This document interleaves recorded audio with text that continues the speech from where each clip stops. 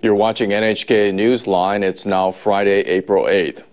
An earthquake with an estimated magnitude of 7.4 hit Miyagi Prefecture at 11:32 p.m. local time on Thursday.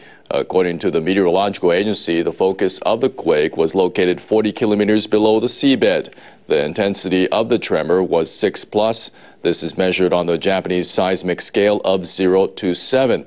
The agency did issue a tsunami warning for the area, but the agency later lifted that warning at 55 minutes after midnight, Japan time.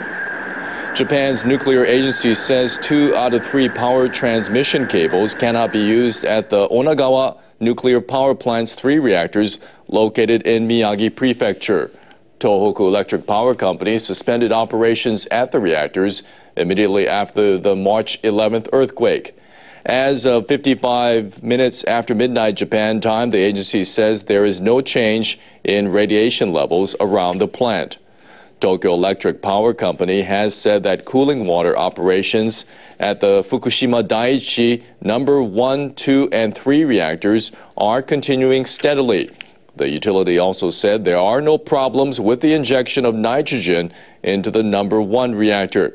It says the level of contaminated water at the tunnel near the turbine building has not changed. The company said there were 402 workers at the plant, but no injuries have been reported. TEPCO said there are no problems reported at the Fukushima Dai-ni plant as well.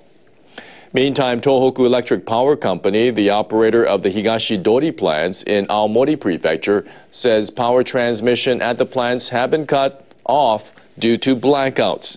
The company says as of 40 minutes after midnight, Japan time, it is trying to cool used nuclear fuel stored in a pool using an emergency power generator.